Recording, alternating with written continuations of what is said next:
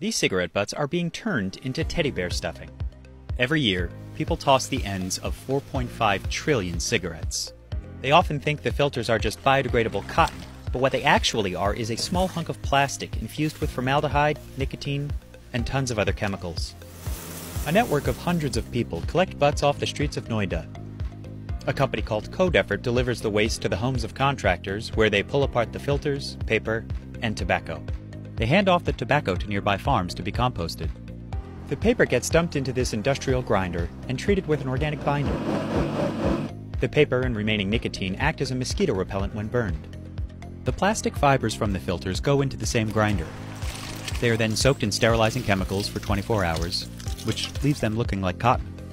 And this is the last stage where the cotton is fluffed and carded into the prescribed form.